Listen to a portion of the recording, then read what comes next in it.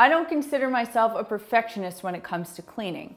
I know how to do all of the cleaning things properly. I just don't want to spend all of my time doing it. So I don't get all of the jobs done all the time. And over the course of weeks or months, it's okay. But over the course of years, it definitely starts to show. And over the past little while, I have noticed things around this house that really just need to be attended to now. So in this video, we're gonna go around the house and find some of the dirtiest areas here that have been neglected, admittedly, and we are gonna clean them today.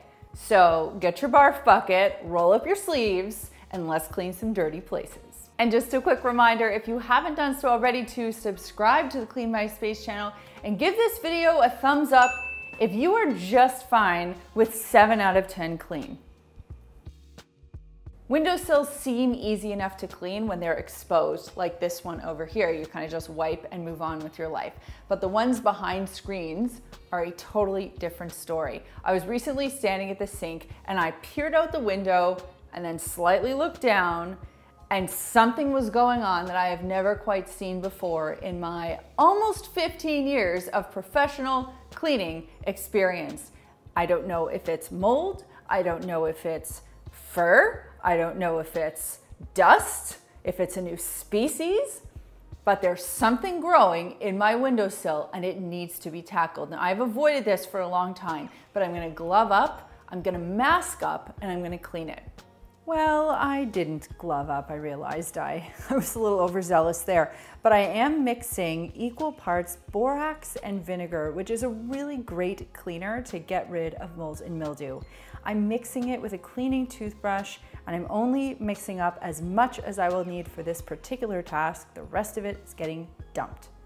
Once that's done, I'm just gonna quickly dry brush to loosen anything that I don't wanna be getting wet, and I'll brush it outside. Now, following that, I'll apply the product with the cleaning toothbrush and give it a good, thorough brushing. I was grateful to see that this didn't really leave any residual staining, and it was pretty easy to clean off. Following that, I used a paper towel to remove it, and I'm finishing up with a treatment spray. This is going to prevent regrowth. You kind of spray it on and let it dry. So even though it was a gross job, it didn't take very long, and I'm glad that I tackled the mystery fur. Prior to moving into this house, Chad and I each had our own bathrooms, and for me, it was bliss. But when we moved into this house, it wasn't gonna work, and we had to not only share a bathroom, but share a sink, which I know most people in the world do, and it is totally fine. That said, it is ripe for playing the blame game, namely, who clogged the bathroom sink? I don't think it was me. I know you're looking at me and you're like, you have long hair, it's probably you. But really, I had no problems in our old house, so I can only point a finger at this side of the bathroom, which happens to be Chad's side. So, on that note, I'm very happy to clean a lot of things in our house, but I am actually gonna call him in to clean the bathroom sink out, because this is a really, not only a dirty job, but it's actually a bit of a gut-wrenching job, and it's something he's done and he's used to and he's capable of. So I will talk you through what he's doing, but he will actually be doing the work. So the first thing to do is to remove the drain cover, and oh gosh, you can just see that crusty grime in there. So he's using a paper towel to sort of swirl it around and pick out as much as he can. Yeah, you really got to get in there, Chad. Yeah, One more go round, that's good. Now we have this plastic drain cleaning tool, and you can see to his right he's got a plastic bag. That way he can just quickly dump whatever he pulls out right in there.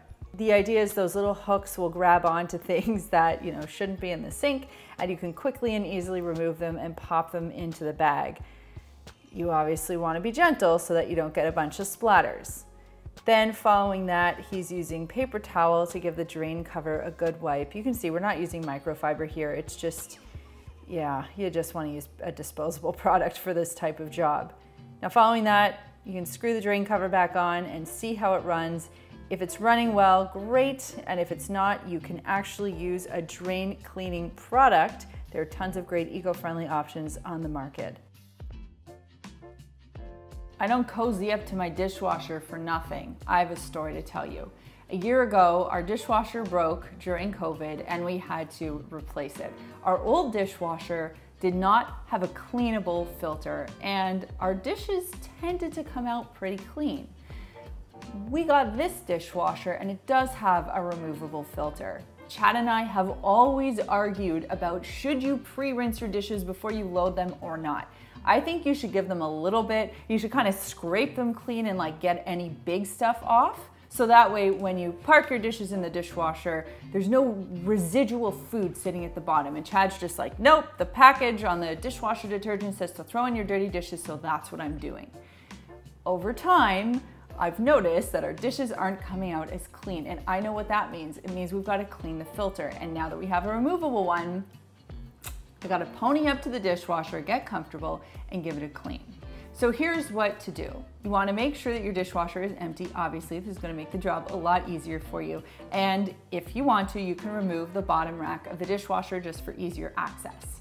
You need to look around and you might want to check your owner's manual for this just to give you the quickest method to make this happen. But you should find some sort of a dial.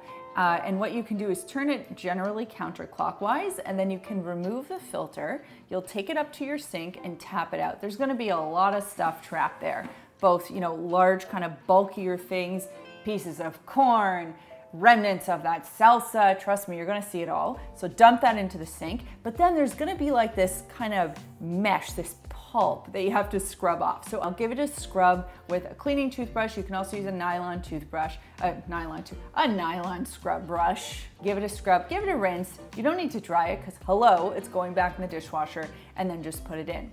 Now, if you notice there's any other remnants at the bottom of the dishwasher outside of the filter, this is a great time to give that a wipe down as well. You can also use a dishwasher cleaning tablet. Those are easy to find and they do help. I've had these garbage cans for many years. They used to be in my old bathroom, and then when we moved into this house, they became our garbage cans. What I like about them is one is garbage and one is recycling. The thing is, any bathroom or kitchen garbage or recycling can gets dirty, especially if you don't put a plastic liner in, but even if you do, they need to be cleaned out. These, they need a cleaning. The easiest way to do this is to use a paste of borax and water. So I'll mix equal parts together. Then I'm going to apply it generously on the inside. I'll give it a minute or two and then scrub it and rinse and dry. The reason I like borax, it's a pretty powerful cleaner, but it's still relatively gentle. It's a step up from baking soda, but I'm not bringing out the big guns. That's why I went for borax. It's a pretty easy thing to do and it does make a big difference. I think the last time I did this, honestly, I don't remember, and that's why I'm doing it now. In practice, I know that you're supposed to change your furnace filter 2 to 4 times a year. And I can't remember the last time we changed ours. So that's why when we were doing this video today, I put that task on our list. The easiest thing about this job is just pulling out the filter and popping the new one back in.